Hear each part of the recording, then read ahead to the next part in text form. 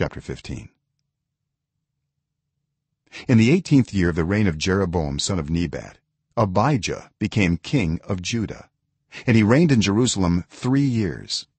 His mother's name was Maakah, daughter of Abishalom. He committed all the sins his father had done before him. His heart was not fully devoted to the Lord his God, as the heart of David his forefather had been. Nevertheless, for David's sake, the Lord his God gave him a lamp in Jerusalem, by raising up a son to succeed him, and by making Jerusalem strong. For David had done what was right in the eyes of the Lord, and had not failed to keep any of the Lord's commands all the days of his life, except in the case of Uriah the Hittite. There was war between Abijah and Jeroboam throughout Abijah's lifetime. As for the other events of Abijah's reign and all he did, are they not written in the book of the annals of the kings of Judah? There was war between Abijah and Jeroboam, and Abijah rested with his ancestors and was buried in the city of David, and Asa his son succeeded him as king. In the 20th year of Jeroboam king of Israel, Asa became king of Judah, and he reigned in Jerusalem 41 years. His grandmother's name was Maakah, daughter of Abishalom. Asa did what was right in the eyes of the Lord, as his father David had done. He expelled the male shrine prostitutes from the land and got rid of all the idols his ancestors had made. He even deposed his grandmother Maakah from her position as queen mother, because she had made a repulsive image for the worship of Asherah. Asa cut it down and burned it in the Kidron valley. Although he did not remove the high places, Asa's heart was fully committed to the Lord all his life.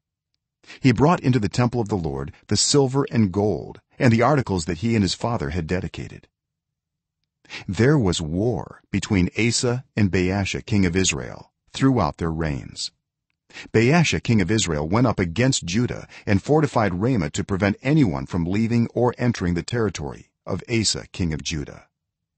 Asa then took all the silver and gold that was left in the treasuries of the Lord's temple and of his own palace. He entrusted it to his officials and sent them to Ben-Hadad, son of Tabrimon, the son of Hezion, the king of Aram, who was ruling in Damascus. "Let there be a treaty between me and you," he said, "as there was between my father and your father. See, I am sending you a gift of silver and gold. Now break your treaty with Baasha king of Israel, so he will withdraw from me." Ben-Hadad agreed with King Asa and sent the commanders of his forces against the towns of Israel. He conquered Ijon, Dan, Abel-Beth-Maacah, and all Kinnereth, in addition to Naphtali. When Baasha heard this, he stopped building Ramah and withdrew to Tirzah. Then King Asa issued an order to all Judah. No one was exempt, and they carried away from Ramah the stones and timber Baasha had been using there.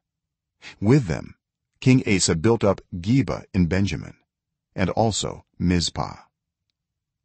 As for all the other events of Asa's reign, all his achievements, all he did and the cities he built, are they not written in the book of the annals of the kings of Judah? In his old age, however, his feet became diseased.